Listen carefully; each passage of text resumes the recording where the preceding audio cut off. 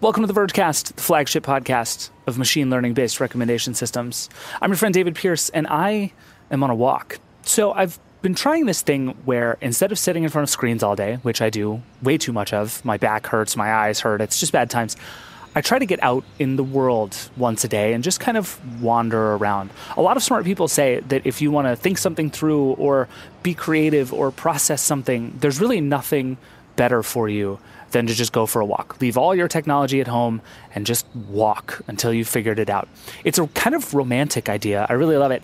But so far in my experience, I've found that I spend a lot of time just like walking, singing 121 Pilots song to myself over and over again. And then I get home and I'm like, did I actually just accomplish anything? I don't know. Maybe it's like meditation where you have to do it a lot and you get better at it. But I feel like when I go on a walk and I'm like, I'm going to think deep thoughts, it's not going super great so far. But at least the walking is nice, and it's definitely good to not look at screens for at least a little while every now and then. Anyway, we have an awesome show coming up for you today. The first person I'm going to talk to is Gustav Söderström, who's the co-president of Spotify. He also ran product for Spotify for a long time. And he is the person I most wanted to talk to about what Spotify is trying to be. It's trying to be this incredible AI recommendation system that knows exactly what you want to listen to and exactly what you're doing at exactly the right time. It's also kind of trying to be TikTok, and it's doing audiobooks, and it's doing podcasts, and I'm trying to figure out how you do all of that all in one place without making a total mess out of Spotify. So that is what Gustav and I talked about. He's very open and very smart about all of it, and it was a really fun conversation. After that, I'm going to talk to Alex Cranz, who is my favorite person to talk to about all things streaming. We're going to talk about Disney and Hulu and what Verizon is doing with Netflix and Max and what's going on with Marvel movies and just what to make of all of this upheaval. We both have strong theories about ads and bundling, and we had a lot of fun hanging out. And of course, we're going to get to the Vergecast Hotline. We have a really fun one this week. All that is coming up in just a second. But first, I have like 3 more blocks on this walk, and I'm going to go try and think some deep thoughts on my way back. This is the Vergecast. See you in a sec. Welcome back. So I didn't think any deep thoughts, but that 121 Pilots song is now deeply lodged in my head, probably forever. And also I'm cold. All right, let's get into it. I think Spotify is one of the most interesting companies and apps on the planet right now. It's a huge winner as a music streaming app, but it turns out there's really no money in being a music streaming app. So it's trying to figure out podcasts and audiobooks and in general being whatever the TikTok for audio is. That's what CEO Daniel Ek has called it before. And it sort of makes sense. But then as a user of Spotify, mostly I worry that all of that stuff is just going to clutter up the app and confuse my playlists and make everything about it worse. I think a lot that maybe Spotify should just be a really good music app instead of trying to take over the world and shove a lot of audio into one place. I don't know. Gustav Söderström, Spotify's co-president and chief product officer, is the person responsible for making all of this stuff make sense together. So I brought him onto the show to talk about everything from recommendations to audiobooks to app design, all to try and figure out what Spotify wants to be and whether it's possible to do it all really well. We started by going back a few months to this spring when Spotify announced a more visual, more TikTok-style redesign for the app. Here's Gustav at Spotify's Stream On event explaining kind of the big idea behind it. The Spotify we're revealing today is built to feel alive. The interface is dynamic. It's easier than ever to scroll and swipe, and loaded with all new ways for listeners to enjoy your work. The reimagined home feed will show better recommendations from your favorites to fresh content with richly animated images and videos. I asked Gustav to dig a little deeper on that and to explain what Spotify was trying to do with this redesign, because I think the redesign actually says a lot about what that app wants to be. So what was Spotify trying to do here? Yeah, so if we go all the way back to what we were trying to achieve, something like a year ago plus, a bit more actually. So we kind of pride ourselves on being good at discovery. Sometimes we say we think that we're the best at discovery if we ask our users, but it's a certain type of discovery. It's kind of the type of discovery we call background discovery. When you're listening to a playlist, we're very good at finding tracks that fit that playlist that you might like, so forth. We also have a lot of specific playlists for discovery, Discover Weekly and Daily Mix and so forth. But there's a different type of discovery, which we sort of call foreground discovery. When you're finding, for example, a new act in a genre that you didn't even know you liked. It's not actually similar to anything you're listening to right now. And the truth is that most of that type of discovery doesn't happen on Spotify. We're really good at inserting more of what you're already listening to. You know, if you're into a certain genre, we're really good at finding other things that isn't that genre that we think you'll like. But if you want to explore a completely new genre, those things actually often happen off platform. They happen on YouTube, they happen on TikTok, they happen in other places. And two things are important there. When you are evaluating a lot of sort of new music that you don't even know if you like, you usually don't listen to the full songs and spend hours. You're kind of evaluating much more quickly.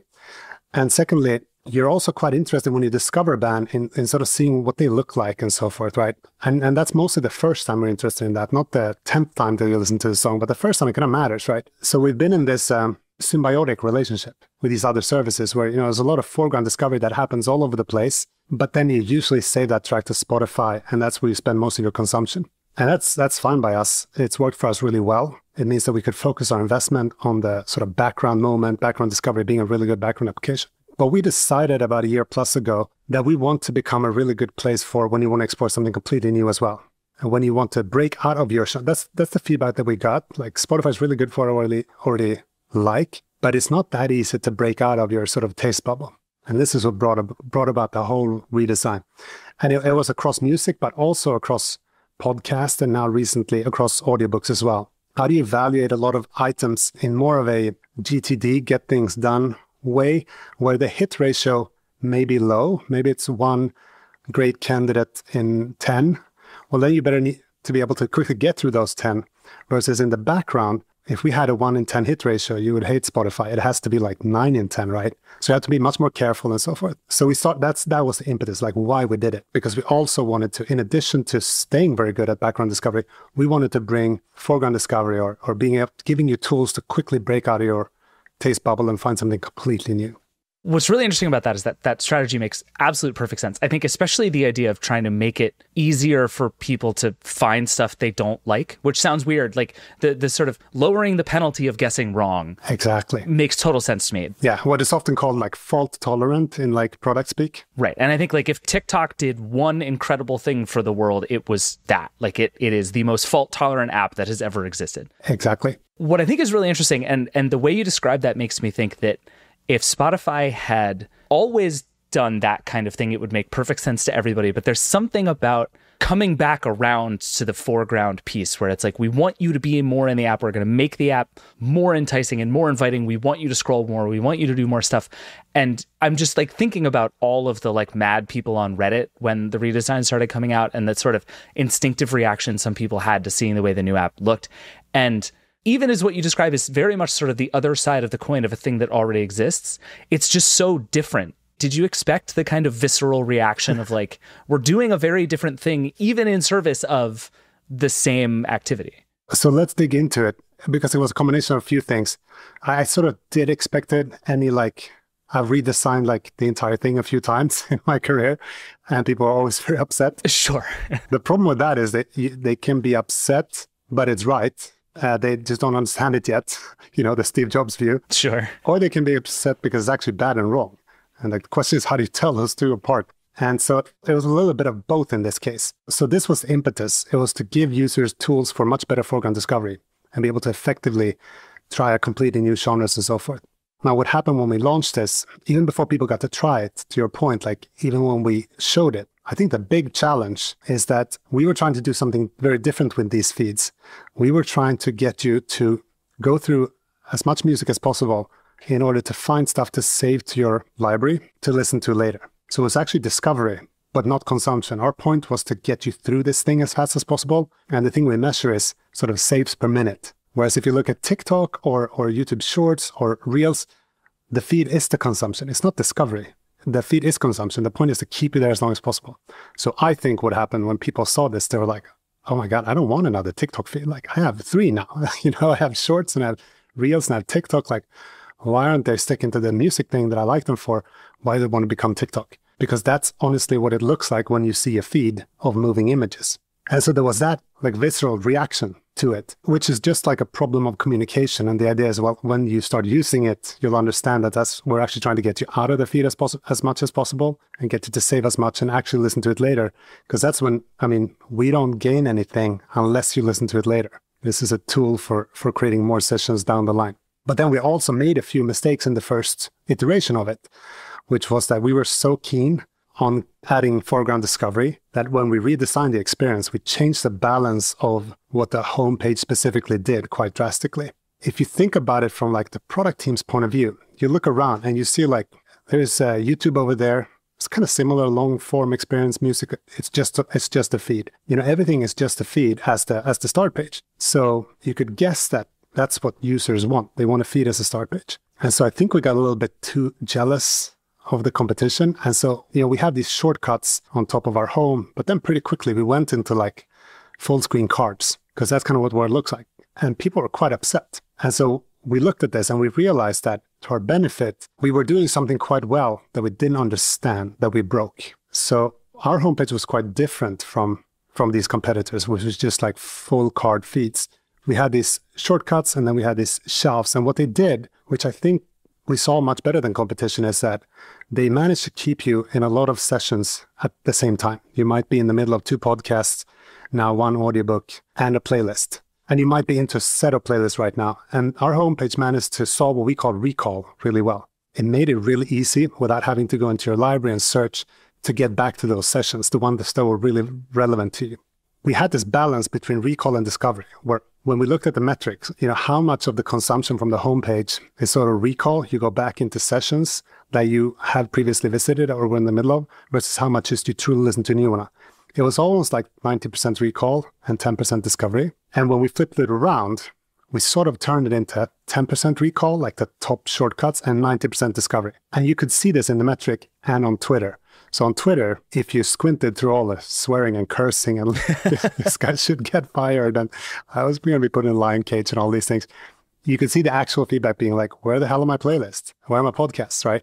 And then you look at the consumption data and you see the same thing. You see traffic going to search and to library. People were trying to find their playlist. So we realized the error that we have flipped the ratio too much into almost like forced discovery. And then we said, okay, let's look at this and let's embrace what people loved. If we were really good at recall, instead of even just going back, let's make sure that the redesign, we leverage that and we become even better at recall. The weird thing for us then was we looked at competition and like they're actually not doing this at all. And people don't seem to complain and be angry. Like, what's the problem? And we realized that we're probably very good at recall, keeping you in many sessions at the same time. And our competition is probably not. But the thing is, they were never. If you only ever had like a single feed, if you think about something like a YouTuber or something, it's very hard to actually get back into the session. You have to click at the bottom right and scroll back in history. So maybe it was just a case that they don't complain because it was never good there. As we try to then reverse and lean into, let's be really good at recall. So we actually made it even better. And we got the recall metrics measured as like how many people find a relevant session on home without having to go to search or library. Got that even better. And then the problem was obviously, well, we wanted to achieve foreground discovery. So how do we solve this? And we switched our tactic to instead being voluntary entry points into, instead of these cards that autoplay and are very high up, we have 2 mechanisms now. One is we have these, what we call watch feeds or discovery feeds, which are these small cards that you can click and then you go into feed only optimized for this. But it's voluntary. Like you click through and it's just like, hey, we found a bunch of new songs for you. We have a bunch of podcasts for you. The idea now is as soon as you feel a little bored and trapped in a taste bubble, it should be 1 click away to just get into very effective discovery. And then when you scroll down the homepage, you actually get to these cards. And we think of that as like, if you keep scrolling, well, then you probably didn't find anything. So now you are interested in discovery. And to cut a long story slightly shorter, where we are now finally is now the new homepage is out to 100% of existing users. So we're back to like 1 homepage, which, being on 2 stacks is very, very expensive and very frustrating. And we see what we want to see. So in these watch feeds, for example, we actually see 50 times the saves per minute versus any other session, versus like, a Discover Weekly or something. They're not saving 50 tracks per minute, but 50 times more saves per minute. So we're seeing what we want to see finally, and users now seem happy. So that's a long version of what actually happened. No, it's super interesting. And you actually brought up kind of the like 2 central questions of what Spotify is that have always fascinated me. I think part of the reason people flipped out at having all of this discovery added was that Spotify is the app that you use all the time but hardly ever touch. Yeah. Right. And that's a really valuable thing. And it's a thing that I know Spotify in the past has been very proud of, right? You can use Spotify for hours and hours and hours without ever looking at it. And in a time when every app is demanding my full face attention at all times, that's a good thing. Very true. But then how to marry that with this idea of, obviously, you know, we want to build a video ads business, and we also want to engender this foreground discovery. And like, I can see why there are lots of perfectly valid pulls back into the app, but it just breaks that sort of core behavior that is so good about Spotify. Like, I don't go to TikTok to listen to songs because it's a pain in the ass to find songs on TikTok, right? I go to Spotify because, and that's like the purpose it has served. And I feel like trying to pull that thing back into it, even if it's the right call, is just a challenge to do right. But then the other flip side of that is, and this is, I feel like the sort of great product journey of Spotify, is how to do a lot of things in one app in a way that makes sense.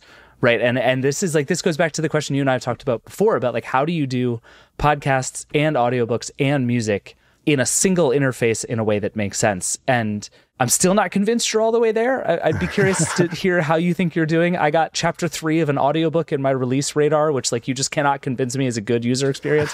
But that's a great chapter. I promise you. I'm sure it was. But I think that question continues to be kind of the big one, right? Like if you want to be the TikTok for audio that Daniel has talked about in the past, like you have to figure out how to put all these things in one place, but doing it in a way that feels like it doesn't compromise each one of them along the way just gets harder every new thing you add. Yeah. So you're completely right that there are 2 dimensions here. One is what we often call foreground versus background. So we're still a vast majority background service, meaning what percentage of the time is the phone in your pocket?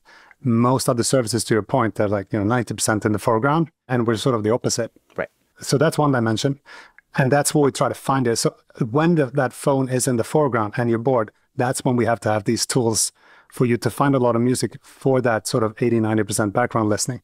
And that's a tricky balance. And we rebalance the homepage to reflect too much of the time that you're in the foreground, which is the minority. Sure. And sort of focusing on, it still needs to be insanely simple to get to your favorite sessions. But that thing, and by the way, that user flow you've landed on, in which you say, basically, like, I'm in discovery mode, you just like bang, bang, bang through a bunch of stuff, pick a bunch of stuff you want to listen to, click play and put your phone away. Like, that's a very Spotify version of the thing you described, right? Like that's much closer to the way that the app has always been. Exactly. That's a plan. And that's where I feel we've landed now. But there was a bit of wilderness wandering to get there. There always is. Yeah.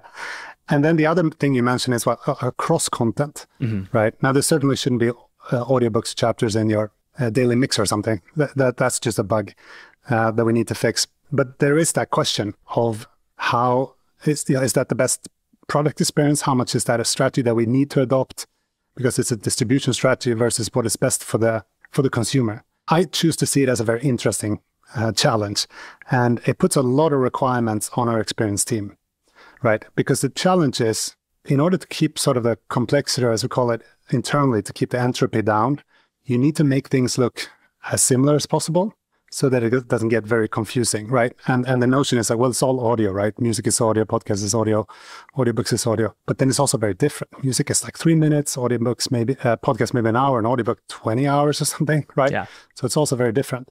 So the real big challenge that we just have chosen to accept, given our strategy, is to make it sort of, to consciously misquote Einstein, as similar as possible, but not more similar than possible, right? Okay. And so what's an example of that? You can say that it's all cards. Like there's a track card, and there's a playlist card, and there's an episode card, and an audiobook card, which is kind of true. But on the other hand, we also have to realize where they're different. So for an example, one thing that we're working with right now is the feedback to the algorithm. We've been playing around with giving people tools to feedback on the algorithm, and it turns out people love that. Even when we had like on the 3 dots a hidden option, I was amazed at how many people found that and said, like, I didn't want this recommendation, I wanted this. So we're making that easier. But you run into these problems where it's different. So for example, we're experimenting with these things where you can say, like, this is a bad recommendation, or more like, I don't want this recommendation, which gives the user a way to back to fault tolerant, to solve when we were wrong quickly, but it also gives us a lot of super valuable signal to improve for the user. But then for a podcast episode, it's pretty straightforward. You just say, like, this was bad recommendation, don't show it again, and we can interpret it as like bad recommendation. For a playlist, it's tricky because if you say that, maybe it was that you didn't like the song, but did you not really like the playlist? Should we actually show the playlist again, but not with the same songs? And then for audiobook, you have a different problem, which we realized, which is when you say like sort of thumbs down, it could be because you hated this recommendation, or it could be because you love this recommendation, but you already listened to the book or read the book years ago. Oh, interesting. So we are trying to find the exact balance. We will have different controls on audiobooks than on episodes and on tracks, but we also need to still make the system similar enough that it makes sense as one app. So this is where we're putting most of our effort, and we think we're doing a good job if you just look at the metrics and user engagement. But it is kind of the strategy and path we have. Now, I always tell the team that the challenge is like, how do you choose between these things? You know, should we show a podcast or an audiobook or music? I choose to say that we're just being more honest with ourselves than other companies. So if you think about something like Apple, they also have a music app, podcast app, and audiobooks app. Mm-hmm. It is the same user in front of the iPhone. Sure. The three teams treat it as different users, right? And they all try to compete for the user. Right. But it is the same user, the same 24 hours. They're just fooling themselves. There's three different users. We're just being honest to ourselves. No, it's the same user. Yeah. So it's in a way a harder challenge, but it's in a way true for everyone. It's just one user, and we just have to be more explicit about how we solve that problem. But the user can't listen to all three at the same time anyway. Right. And I think when people say, like, if you just had three apps, you don't have to worry about it. I'd say, like, no, it's the same, David. You're still going to have to choose between the three apps. So why not solve it in one app if we can? It's just less clicks. That's kind of how I think about it. I agree. I think this has become a somewhat controversial stance over time, but I actually think doing all of these things in one app is the right path. I think the sort of wilderness stuff for Spotify, so to speak, would be the thing where it's like, okay, what we actually need. And I think people accuse Spotify of this more than at least I've actually seen it in the wild, but it does seem like one possible endpoint of this is like, how do we mix your favorite songs with a bunch of podcasts you might want to listen to, and then we'll throw an audiobook in it. And to me, that's just not even remotely what I want. Like sometimes I want to listen to a book, and sometimes I want to listen to a podcast, and sometimes I want to listen to music. I always know which one I want. And for Spotify to guess or try to intermingle them all, that strikes me as like borderline impossible to do well. So when you do that if we had three different apps, you would just go into three different apps, right? Exactly. Because you would know, right? So the way we solve this is we land you on a homepage where we have a pretty good guess. We have these shortcuts where you are in multiple sessions at the same time. So you can actually continue in that playlist, you can continue in that audiobook, and there's like in the middle of that episode, or those two episodes you were in. So hopefully it's like super easy to solve it. But then back to fault-tolerant UIs, this is also why you see these tabs where you can say like, you click the music tab, totally, and then it's music only, or the podcast tab, or the audiobooks tab.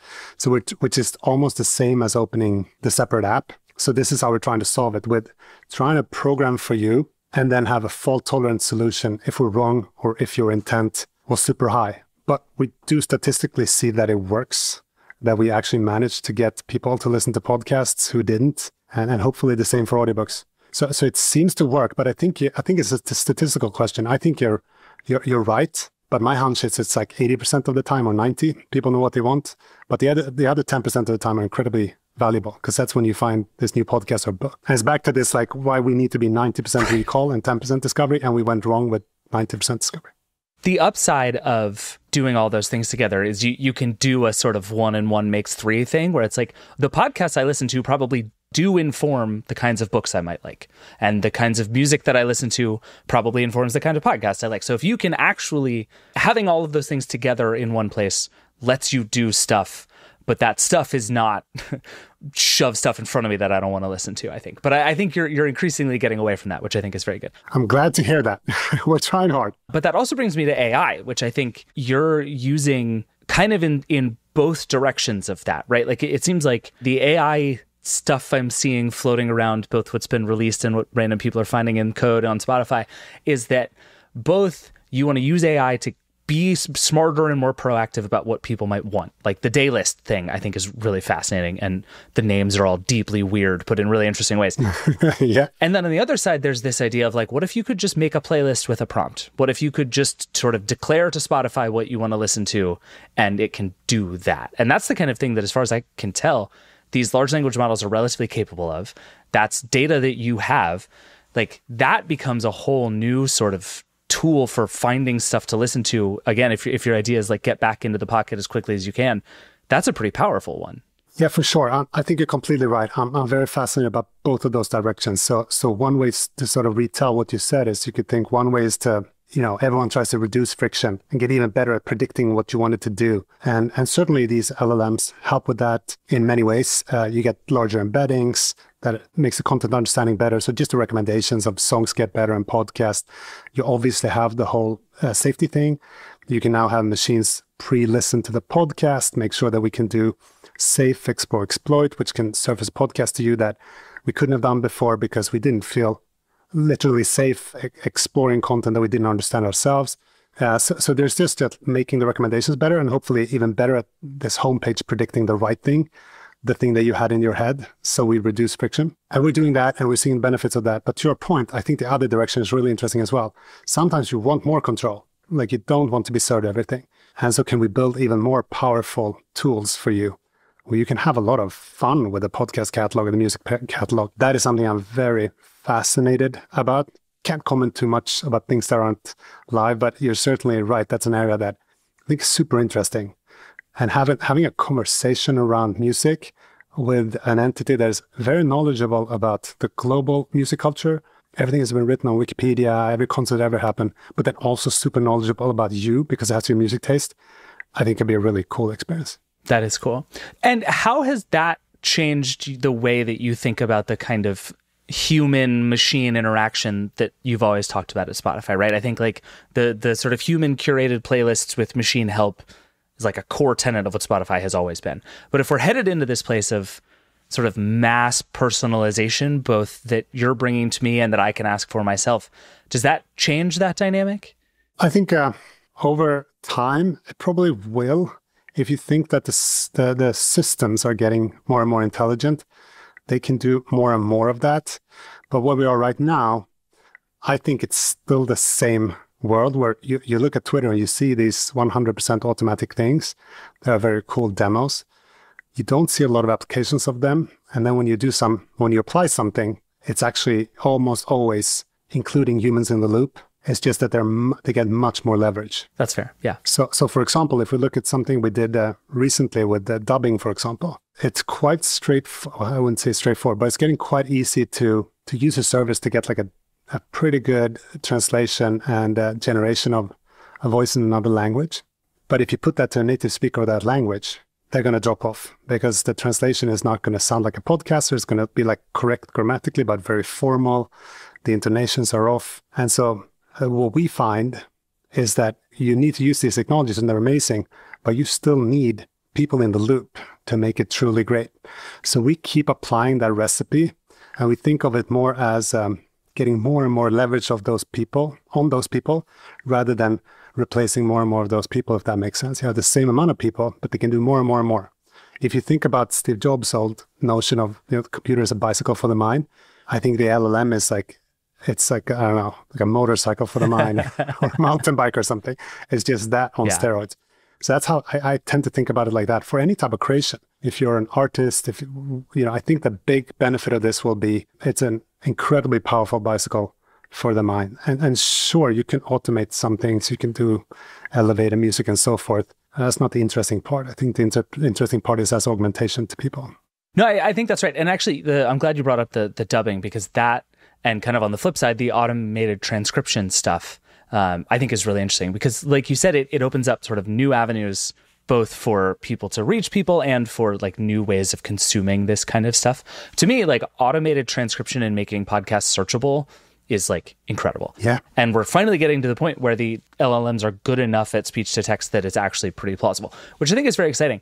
But I am curious from a creator standpoint, like I make a podcast and I've been trying to figure out how I feel at just like a very personal level about the idea of my voice being translated into tons of different languages all over the world. And most of me thinks it's very cool.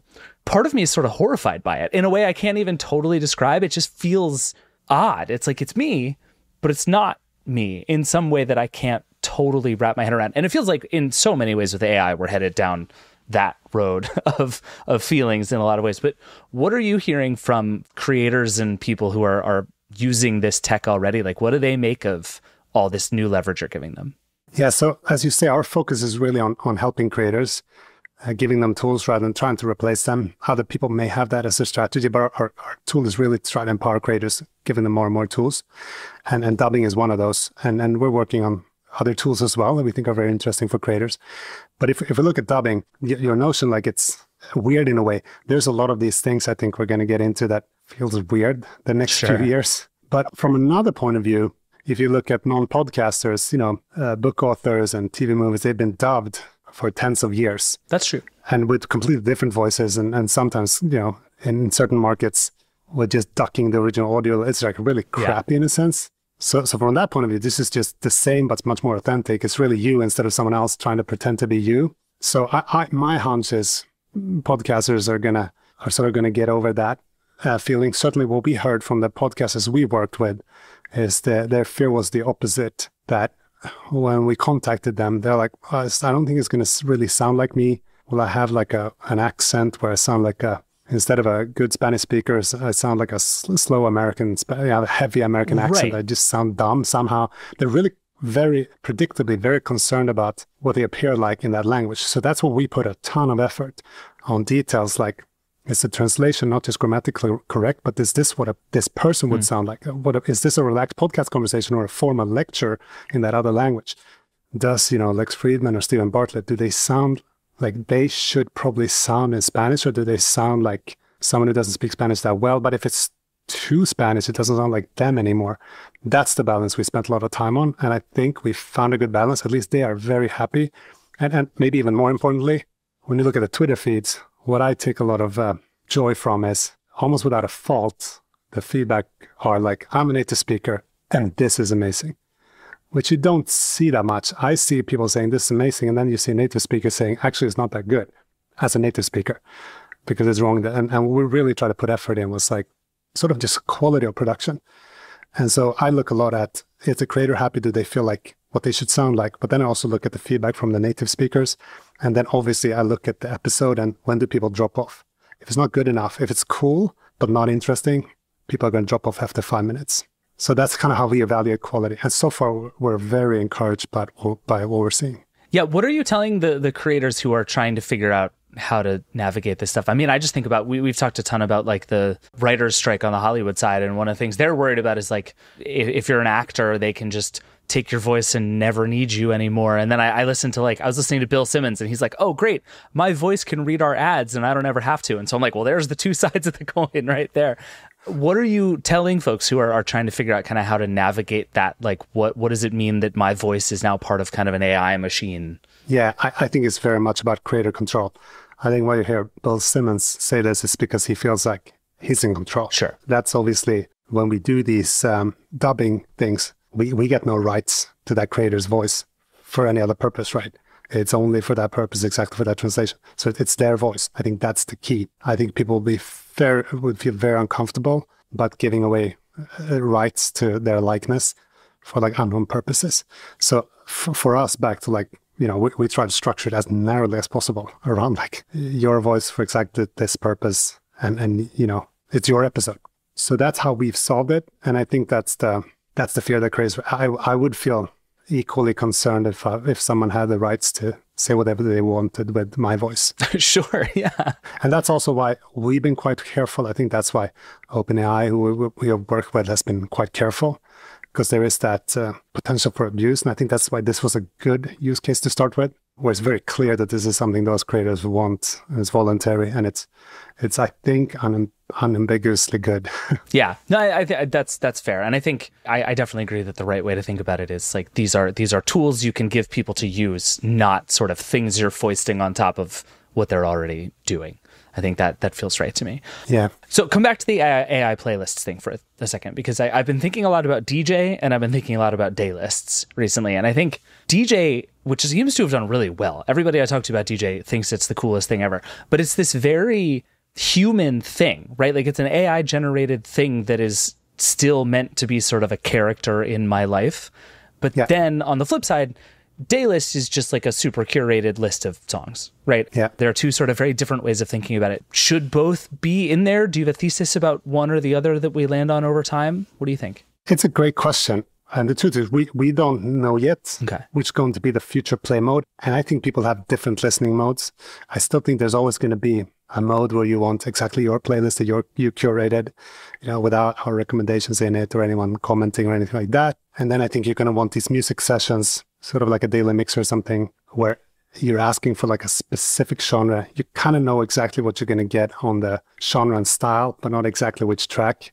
But you don't want anyone talking in between the songs. The whole thing, it's like a lean back session where we call it like mind busy versus mind free. I like that. And, when the mind is busy, music fits mind busy because you can think about something else. But then when someone starts talking, you have to stop thinking about someone else and pay attention again. And this was one of the tricky things with the DJ. We've done some other experiments where we've had like these sessions where you can talk for a while and then play some music. And in theory, people love it. In practice, the problem is like it's partially a podcast and you have to pay attention. Then the music comes in, you zone out, start thinking about something else. And then it's like, back now I have to pay attention again. You're switching between like mind free and mind busy. And so what we saw in that data was people kind of chose. Either they listened to the podcast and skipped past the music, or they kind of did the opposite. So I definitely think we're going to have these music-only sessions. And the notion for the DJ was actually taking that learning and saying like this is a music session first and foremost. The DJ needs to be quick, brief, and get out of the way. So it's not a podcast about music. It's a playlist with some introduction to it. We may at some point do the opposite and have a generated podcast about a track where it's like 90% talk and 10% music. But then it's a different hypothesis, right? But this is the DJ. What's the point of this DJ? Like, why does it even need to talk? Well, what we found was that even for the exact same playlist, if you say like, hey, David, here's a playlist, these 5 tracks are going to come up. And when you look at that playlist, you're sitting there thinking like, maybe I do, maybe I don't like that, maybe it's going to feel like this and so forth. And there was a lot of like choice paralysis. And the kind of weird thing is when we had the DJ say like, hey, David, I'm going to take you back to when you were like a teenager, I'm going to play this track. And it's the exact same track that you would have seen in the playlist. You stick around and listen. So there's something about removing choice and paralysis, saying like, okay, just take me somewhere where you seem to get inspired and enjoy it. Sort of the exact same tracks you might have skipped if we showed you a list of what's going to happen in the future. And we're still not exactly sure what that is, but it's very clear that it's happening. So I think of this now as we have lots of choices if you know what you want or you sort of know what you want. We have genres and hundreds of playlists for every type of genre, and you have your own playlist. We didn't have a good solution for like, hey, Spotify, I have no idea. So this is the solution for like, I know ideas, but I want music. And then this is a really good tool. And so I don't think it's going to switch to 100%. I have no idea. I think you're going to have different moments. Yeah, no, that makes sense. And that actually brings me to, I'm going to throw a thesis at you, and I want you to agree or disagree and tell me why I'm right or wrong. Go for it. It seems to me that we've gone through this phase in this space where there were a lot of bets in a lot of different directions, right? Everybody went towards trying to figure out how to do exclusive content in really cool ways. Everybody tried to build radically different kinds of listening experiences. People tried to do live audio. And it seems like we're coming back to the idea that actually there is this incredibly cool, interesting library of content out there. And the job of an app like Spotify or any of your competitors is to find ways for me to find that content and that content to find me. Just sort of watching Spotify over the last, 24 months, it feels like to some extent you've kind of wound all the way back to like the core competency, which is like, we're very good at telling you what to listen to. And it just feels like you've pushed back into that in new ways over the last year or so. Is that fair? Am I totally wrong? What do you think? I think it is fair. I would say that we try to get more distinct about separating the modes. So the DJ is still in this class of like, it's mostly going to play things that we are quite certain that you like. Back to like, it's probably going to be right 9 out of 10 things. And then we need a different solution for when you want to be exploratory, when we're only right 1 out of 10 instead of 9 out of 10, which is the feeds, right? So we try to separate the two instead of having a bad average of both. So if the DJ was right 1 out of 10, you would churn out, right? Or if they're both 5 out of 10, I'm going to churn out. Exactly. That's a better point. If they're both 5 out of 10, both are bad, right? So that is true. I think we got more confident that like, let's build this product for this purpose and this other product for that other purpose. I also do think that, back to your questions on AI and generative AI, I have this obsession with, as artificial intelligence or machine intelligence or whatever you call it is getting more and more capable. I've always had this obsession about everyone should be able to really have a DJ that sounds very natural, but that gets more and more intelligent over time. So it understands, so the DJ we have now, it understands quite a lot about your music taste, but with a lens, it will also start understanding a lot about music culture and the world and what happens. It can get more skilled at things like mixing and like, I really want to build this perfect session where you feel like a larger percentage of the time, you feel like Spotify is almost like a friend, a person, a DJ. I'm just going to trust them. And then maybe instead of 80% of the time, you go and choose your playlist. Maybe we get down to like 20% of the time, you're going to have your playlist because it's a party or something. But most of the time, you're going to say like, hey, Spotify, my friend, just play something and I'll feedback. I think that isn't entirely possible given the insane development of intelligence. So that's something I'm very passionate about. So I think we're going to keep investing in that. So in that sense, I think your thesis is right. We're getting more confident in the ability to recommend and try to program to you.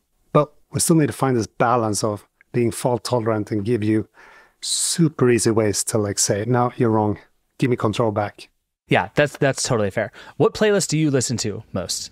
I actually listen to, if you look statistically, it's the DJ by far that I listen to the most. And then I have a set of my own curated oldies and goldies. I like it. I really appreciate you doing this. It's really fun to do this. I'm glad we got to make it happen, even though we couldn't do it in person. Likewise, always fun. Happy to do it again. All right, we got to take a break, and then we're going to talk about streaming, because there is always something happening in streaming. We'll be right back.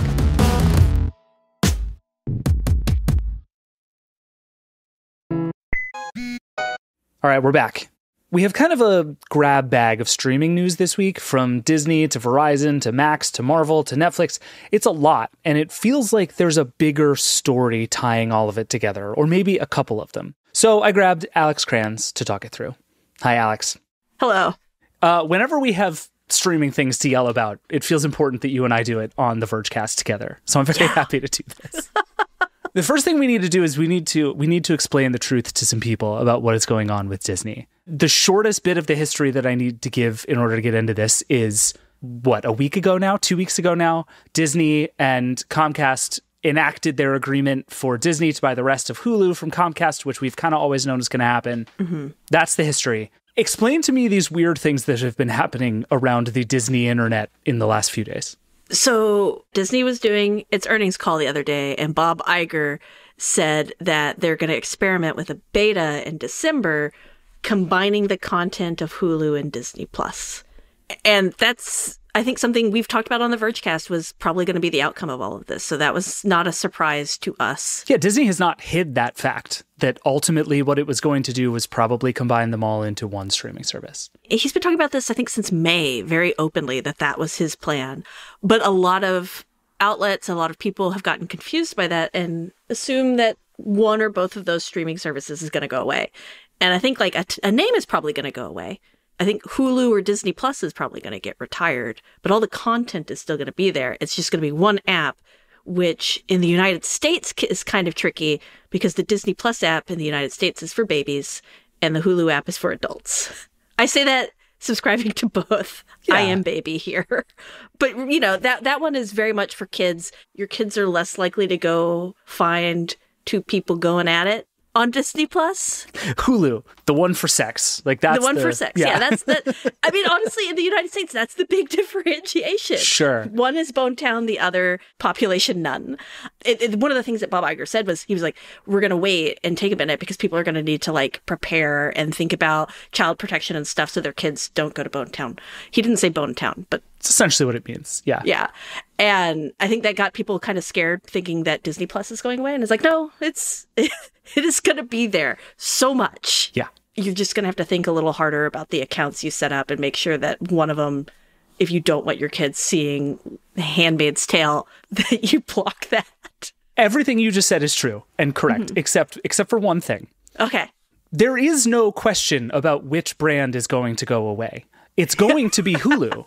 Like, I don't know how to be clearer about this. Like, Disney Plus is going to be the name of the service. Hulu is going to be a section of the service that has some of that more adult stuff. Maybe it'll be everything on Hulu. Maybe it'll just be that more like adult subset of it. Right now there's like FX on Hulu, which is like kind of the way that works. This is going to be FX on Hulu on Disney Plus. Like, it's going to be insane.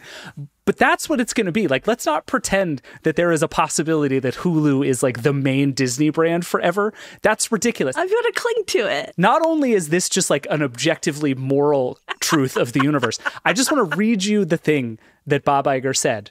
Okay. From the earnings call. We expect that Hulu on Disney Plus will result in increased engagement, greater advertising opportunities, lower churn, and reduced customer acquisition costs, thereby increasing our overall margins. The beginning of that sentence is, we expect that Hulu on Disney Plus. I don't know how to be clear. Like, he said it. It's right there, Alex. It's right there. Know. I'm so tired of all of these people being like, what if the Disney Plus brand dies? It's not going to die. It's not going to die. It's fun to think it will. The way I see it, and I wound up reading and listening to this entire earnings call, which I like super don't recommend as a lifestyle choice. Don't do that, folks. But what's super interesting to me is Bob Iger, at least, feels very strongly that Disney has two really good brands, and it's Disney and it's ESPN. Mm-hmm. Those are the flagships. Those are the monoliths. Those are like the things he believes in as brands. Mm-hmm. Everything else is like subservient to those two things. And in an interesting way, he even kind of intimated that ESPN might roll into Disney Plus. Like, Disney Plus is the thing. It just is. Good idea, bad idea. It is the answer. Which is a better name, Disney Plus or Max, for your giant everything app? You know what sucks is I think Hulu is a better name. There we go. See? Hulu more captures the what the hell of it all. And I think that's one of the things that I'm a little questioning myself is Disney Plus has a very firm brand in the United States of population 0 for Bonetown. And that's not the case in the rest of the world, but it is very much the case in the United States. And I think like that's going to be a real challenge for them branding wise, but they probably will call it all Disney Plus and be like, now you can get ESPN and Hulu there. And then in a year, everybody's going to be like, why? Hulu? Yeah. Hulu for me has like Google energy in that it's like not a word, but it's kind of a word and it's like fun to say. And it's a very good brand. I've always just really liked it as a word. Like even not knowing what it means, it's just a good word. It's a good word. You're like hula hooping, hula what? You just don't know. Right. But you know that's where you could get your TV legally for a long time. I've come to think this strategy sort of makes sense for Disney because like even if what you're talking about, like Hulu equals Bonetown, right? It's going to be like a checkbox in the Disney app that it's like when you set it up for your family, you're like, my app has Bonetown, the kids' app's no Bonetown.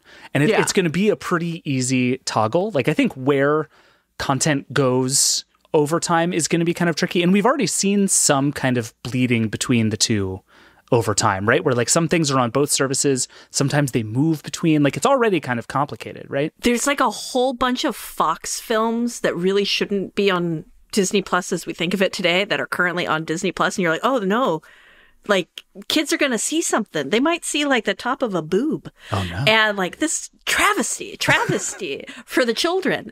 So yeah, they've already been dealing with this problem, and that was why he wanted to merge the two, right? Like he doesn't want to have to think about that. And I suspect it's going to be less Bonetown versus no Bonetown and more, do you want your kids to be able to watch mature rating stuff? Right. And do you want your kids to be able to watch like TV 14? And so I think they're going to really cling to those TV ratings that they've kind of informally adopted that they don't actually have to have at this point. Like nobody's telling them these aren't broadcast on television. They can do whatever ratings they want. And they're still out there being like, we thought of a good rating for this one at Disney, which is hysterical.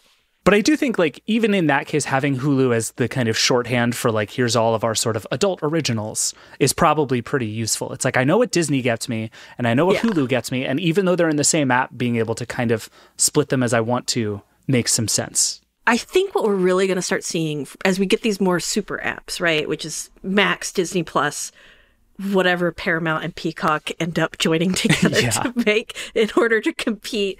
As we start to get these super apps, I think we're going to start seeing kind of the replica of TV that we had before, where like you had your different channels and stuff. That's something that Zaslav's talked about. That's something that like Iger kind of hints at. I think that idea, that concept of channels is going to come roaring back, and some brand execs somewhere are going to be working their butt off, coming up with a whole bunch of new channels or trying to resurrect old ones.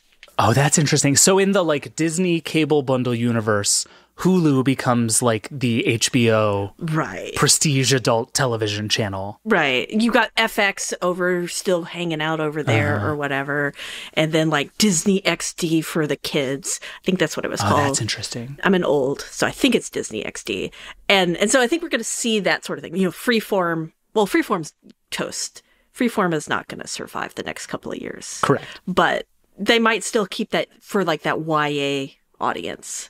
Keep that young adult audience there with Freeform. You're making me realize now that if you take what Disney is already planning on doing, like the way you describe, and then you add ESPN's on-demand stuff and even the linear channel, which Disney has talked about adding to streaming, and then you do the same with ABC News, you've just basically recreated 60% of the cable bundle. Like you're one NBC and CBS broadcast channel away from just the full cable bundle. Which is really, really compelling. Wait, and Hulu has Hulu with live TV. Yeah. We're just back. I'm just paying Disney for my cable bundle now instead of Comcast. Oh, I guess this is where we should disclose Comcast is a investor in Vox Media through its subsidiary NBC Universal. Nilai's not here, so I don't have to tell you about the Netflix show that he humble brags about all the time. Alex has Paramount Plus. I don't know. Like we have a bunch of complicated disclosures to do here, but that about covers it. We both spend a lot of money on streaming already. We do. We watch a lot of streaming. Yeah, which actually is a good segue to the next thing, which is the other thing that Bob Iger talked about in the earnings call a bunch, that also there was some Verizon, Netflix, Max news on this, is that the advertising tier of streaming continues to boom.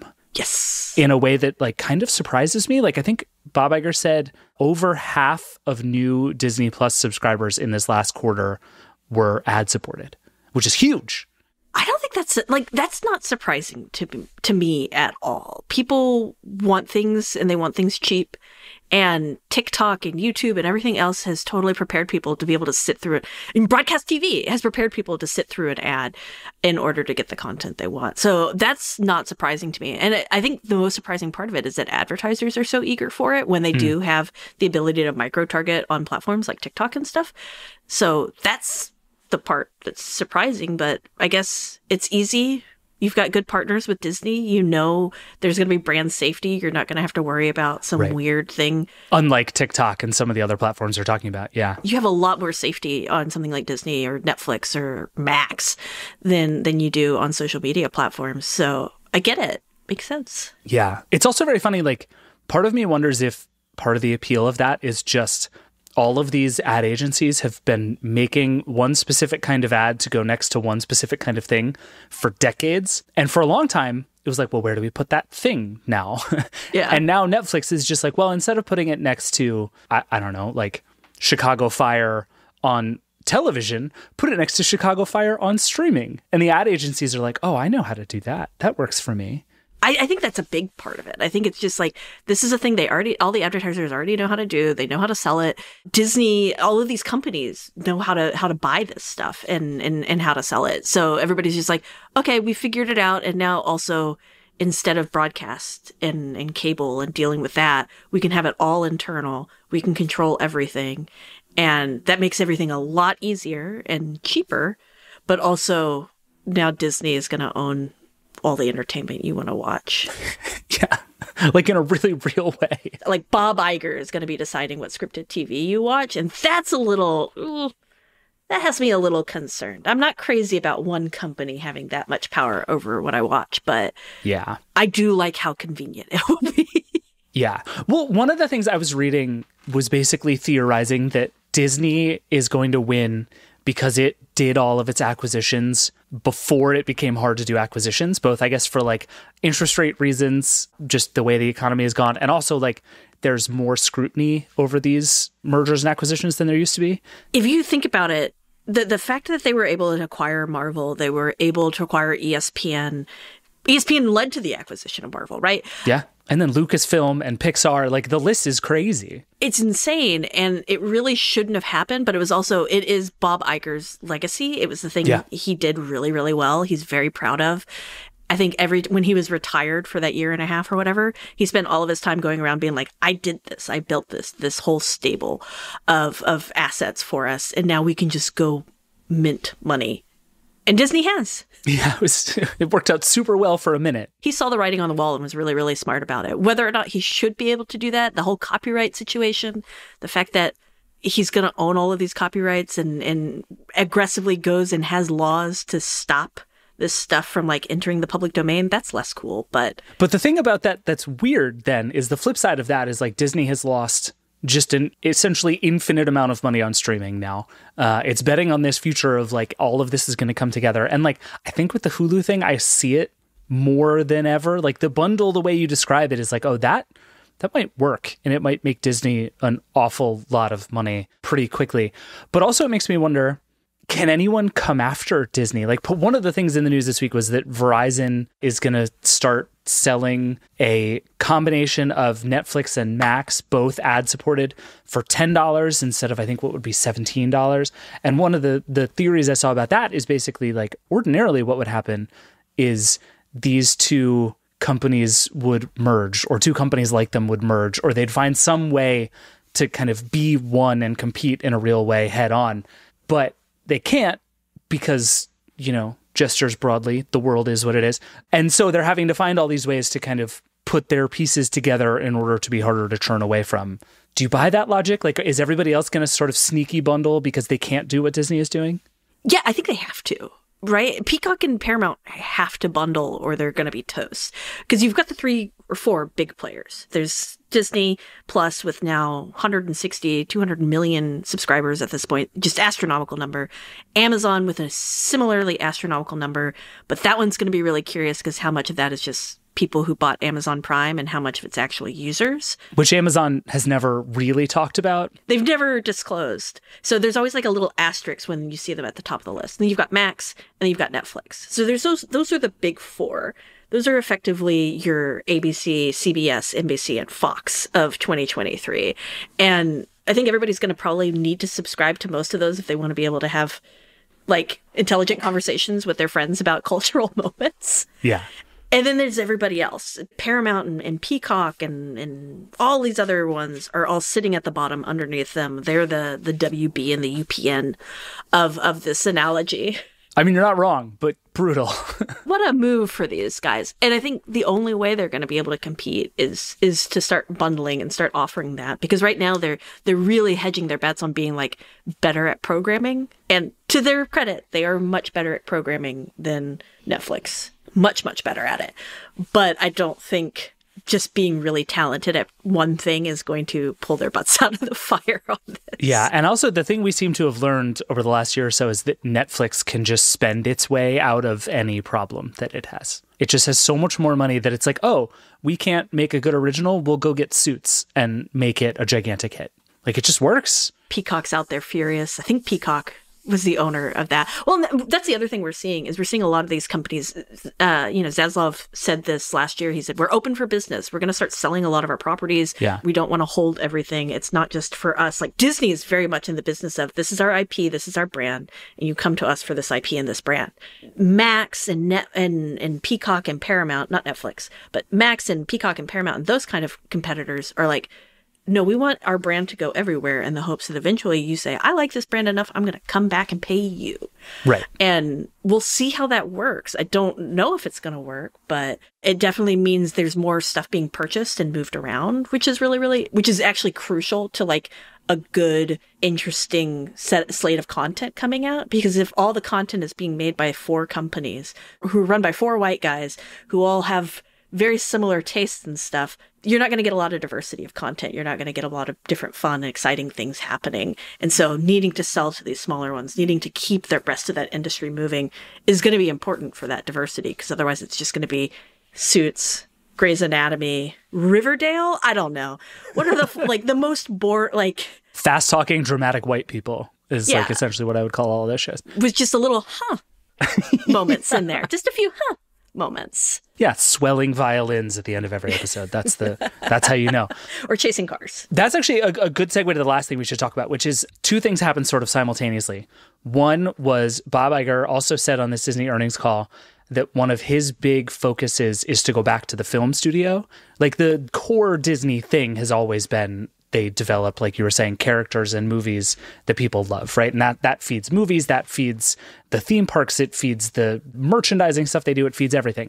And that in recent years, especially with Pixar and especially with Marvel, has started to wane. And so what he said is, I'm going to go back and really dig into that space. And on the one hand, it's like, okay, you're like an old, rich, white guy. Like we kind of know how that goes. But on the other hand, the Marvels opened this past weekend. Horrible opening. To the lowest in Marvel history, right? It was the worst performing box office for a Marvel movie ever. Ton of asterisks next to it, by the way. Yeah, list them for me. Tell me the asterisks. There was the SAG strike, so they couldn't have Oscar-winning Brie Larson out there having fun with Samuel L. Jackson, getting you excited for it, which they totally were going to do. Yep. And so you had the SAG strike. There's a large group of people that are fans of the MCU that are very upset with the direction of, like, the more diverse direction that the franchise has taken over the last few years. And so they're all upset that this is starring ladies and not dudes. There are some dudes in it. They're great. And then you have the real challenge of just Marvel fatigue. There's so many Marvel movies that came out before. Ant-Man and Quantumania is another one that got short-shrifted because it came out they had 4 months to, like, finish a whole bunch of effects that they were supposed to have like a year to finish. So they had to, like, rush their finish.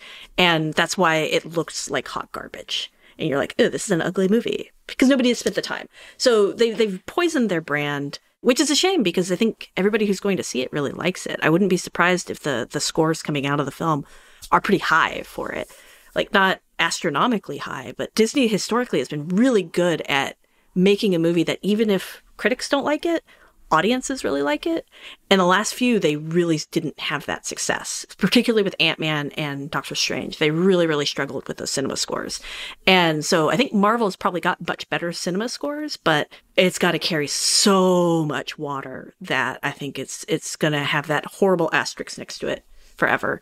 Do you think it has a chance? Like, it feels increasingly with every one of these, like, the Marvel fatigue is just irreversible. Even the stuff that people mostly seem to agree is good, like Loki season 2, people seem to mostly like, doesn't have that, like, cultural force that it once did. Do you think we're just done with that phase and it's time to figure out what's next for Disney and everybody? I don't think so, because I think what people need to remember is that the original MCU, with the exception of maybe the first Iron Man movie, was just as calculated, was just as well planned out. Like, the reason Captain Marvel as a character exists today was because they rewrote her back in like 2011 to make her a better character to make it produced in movies.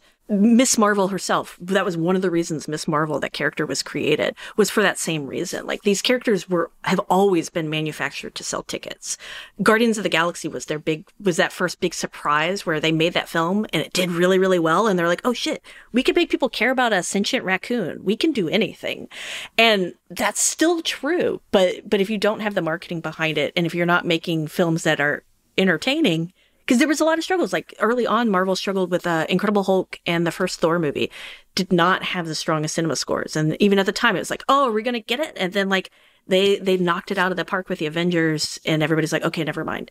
And so they were able to kind of weather those bad times before, but they've just had a string of horrible films that nobody cares about. And they're so focused on that crossover concept and that who are you going to see next, that it's just exhausting when it's like, no, just do what you did at the beginning. Tell really good stories, and then have Samuel L. Jackson show up in the last 5 minutes to be like, also, this guy's showing up next week. Well, and that's one of the things that I haven't seen the Marvels yet, but by all accounts it did very well, is like, it's just a good movie, but also if you're a super fan who has seen everything, it has extra rewards for you. And that was the thing for me that, like, the original movies did so well, was like, I've probably seen 60% of the Marvel movies. And it felt like the longer I went, the more I was being penalized for not having seen them. Whereas at the beginning, it was like, if I had seen them, I got 10 more references that I didn't get before, but it wasn't a huge problem that I missed a bunch of them. Now it's like, if I start watching one of these movies and I haven't seen 65 other things, none of it is going to make any sense to me. And that's too much. We've lost the plot when we've gotten to there, like literally lost the plot. I think Ant-Man and the Wasp into Quantumania, or whatever the hell it's called, is probably like, that's the turning point, because the original Ant-Man franchise exemplified this better than anything. It was just like, hey, look, we're doing a really cool thing. And also like... It's Paul Rudd. He's so small. Yeah, and it's loosely attached to this larger franchise, but you didn't have to care about it. And then this third one, they were like, you must care about this entire franchise. And also this little man named Kang. And you're like, what? Why? Stop it. And it looks like shit. So... But you think we're forever like one or two good Marvel movies from it being back on top of the world? I think so. Disney is very good at making hits. Disney is better than just about anybody on the planet at making you care about something and selling it. So as long as Marvel's invested, they're gonna do well. I think what's gonna be curious to see is what lessons they take from their recent failures. It's not lost on me that the last two, the two biggest recent failures were also led by women, that big primary parts of the cast. And I live in constant terror that they're going to do what they were always doing in like the 2000s of being like, the women-led show bombed, so we got to kill all things where women lead. That kind of groupthink is really popular in Hollywood, and I'm terrified of that happening again. But Disney knows how to make hits. Marvel is not going away until Bob Iger or whoever decides it needs to. Fair enough. Thank you. All right, we got to take a break. Go see The Marvels. Apparently it's great. Charles really liked it. Everybody who sees it seems to really like it. We got to take a break. We're going to come back and do the hotline.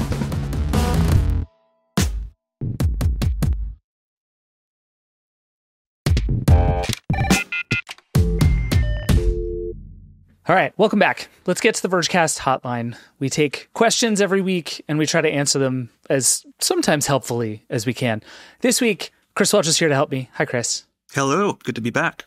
We got a question about something that I honestly thought we would never, ever in our lives get a question about again on the Vergecast Hotline, which is MP3 players. But first, let me just play the question. It comes from Patrick. Hi, Verge team. This is Patrick from Tucson, Arizona. I'm trying to reduce my reliance on my phone so that when I go to replace it, I can get a dumb phone and replace all of its functions with standalone dumb or semi-smart products. The one feature that's giving me the most difficulty in replacing is the ability to listen to my music from Spotify, my podcasts, and my audiobooks in my car in an easy and automatically updating fashion. It seems that all of the MP3 players that remain on the market are either over $600 at least, like the Sony Walkman, or under $100 and limited to playing manually populated offline files. Is it true that there's just no more mid-market for MP3 players? Thanks. I look forward to your insight as always. Okay. I have like an immediate visceral reaction to this question, but I'm curious what your instant thoughts are. I think the main hang-up and problem challenge here is that podcasts part. Like finding an MP3 player that'll like automatically update podcasts is not really what the ones that are out there these days are for. Like you mentioned, you can buy like a Sony Walkman for $300, $400, but that's like all hi-fi listening geared. It's not really intended for like casual podcast listening. I don't know. What are your vibes on the question? What are your feels? I kind of have come to the point where I think the only reason to buy a dedicated MP3 player is if you really care about hi-fi lossless audio. And I think that's a perfectly valid thing and reason to buy an MP3 player. If you're worrying about Spotify and podcasts, that is not you. And so I kind of think the market for those people for an MP3 player is dead. To me, the answer here is buy a cheap second phone, only download the two apps that you need. Like, I don't know, have somebody change your Google Play password so you can't do anything else or whatever. And then just treat that like your device. Basically try to like iPod Touchify a phone that you have. That's the only answer I can think of that makes sense to me. So you still can buy like a used iPod Touch. That's an option. But it's stuck on iOS 15, I think. So there will come a day where like Spotify no longer supports iOS 15. And like same for Apple Music, which is very strange to think about. So at some point, the iPod Touch will be left behind. I've got one. It feels so small these days that it like no longer feels like a phone. I know, it's really true. It's like so tiny. So, you know, it's got some charm. But yeah, software days are probably numbered. There's also, I don't know if you remember the Mighty player. It's like that iPod Shuffle device that can sync Spotify and like tracks and podcasts. So that's an option. But you would need a smartphone to sync it to. So if you want a dumb phone, therein lies the problem. But yeah, that's still out there. I think they cost like $130, so nowhere near the cost of like a Sony Walkman, which again is silly. And for nerds like me who like have like lossless audio libraries of fully legally, downloaded music, no question about legal. that. Yeah. Don't worry about it. Yeah. But yeah, for this question, I would either like pursue an old iPod Touch for a few years. At least it should be good for 1, 2, 3 more years. Or like you said, buy a secondary phone that's, does the job.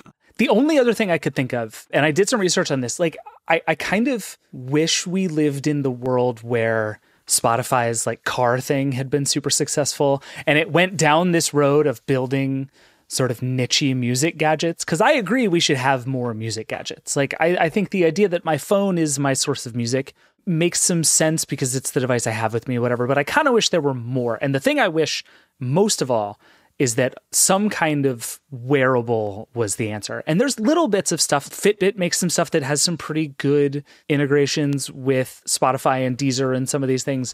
A lot obviously depends on which apps you use. Like if you use Apple Podcasts, all of this is moot. Buy an iPod Touch. But for some of these things, there are like bits and pieces of it you can get. But like you said, all of these are just phone accessories. They require so much else to do on your smartphone before you can get it onto your actual dedicated device. Right, like it feels like the Apple Watch should be able to sync with a Mac at this point in time. And, it's, God knows it's almost 2024, but you still need an iPhone there. So that would solve the problem immediately. Like buy an Apple Watch that could talk to a Mac, you'd be all good. But that does not exist. But I would look at the Mighty, honestly. It looks like an iPod Shuffle. It's got some charm.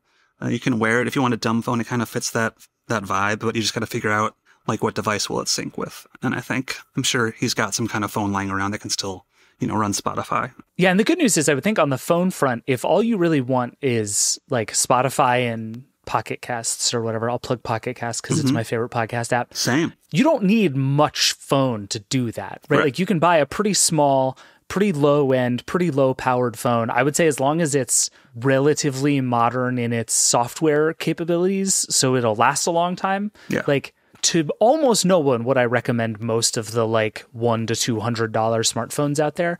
But in that range, you can get something that's going to serve you perfectly fine for these particular cases. If all you want is like a thing to plug headphones into to listen to music, right? Yeah, that or like check out like a Pixel 7a during the holiday sales and see if you can get a good discount on that. Yeah, Google gives those things away like 6 times a year. You can probably find one. Are there any other interesting music gadgets out there in the world right now? I feel like there's like, is Neil Young still doing the Pono thing? Pono. God, what a time that was to be alive. That's not around anymore. I mean, I'm sure some of my readers are going to have some very super niche solutions that are out there, but yeah, off the top of my head, I can think of like Sony makes cheap Walkmans that aren't that pricey, but those are the manual loading on music and stuff. And so those don't run Android at all. And so that would not be a good solution. But yeah, I would buy an old iPod Touch, secondary phone, check out the Mighty for like $130 and see if that'll solve your dilemma. But yeah, that's a big challenge to find a device that can sync your podcasts with a dumb phone. It's a strange one. And I do support the overall theory of trying to take all the things that your phone does and sort of split them out so that it's like, instead of having everything with me all at once in this one device, I can just have the tools that I need and not worry about the rest. Like single purpose devices, the iPod. Yeah, honestly, like I wish the answer was the new iPod Classic, right? That like integrates with Apple Music and Apple Podcasts, and you can just live your life in that. Like that's the device I want to exist. Seriously, part of me will always miss the heyday of the iPod, I think, to some degree. But this is the world we're in now, so you gotta work with what we got. I hope that helps. Chris, thank you as always. Absolutely. Always a pleasure. All right, that's it for the Vergecast today. Thanks to everyone on the show, and thank you for listening. There's lots more on everything we talked about, from our Spotify coverage to all the stuff going on in streaming at theverge.com. We'll put some links in the show notes, but also, read The Verge. It's a great website. As always, if you have thoughts, feelings, questions, weird Spotify playlists you want to tell me about, you can always email us at vergecast@theverge.com or keep calling the hotline, 866-VERGE11. We love hearing from you. It's my favorite thing to do on this show. This show is produced by Andrew Marino and Liam James. The Vergecast is a Verge production and part of the Vox Media Podcast Network. Nilay, Alex, and I will be back on Friday to talk about the PlayStation Portal, more from Epic v. Google, and all the other news of the week. We'll see you then. Rock and roll.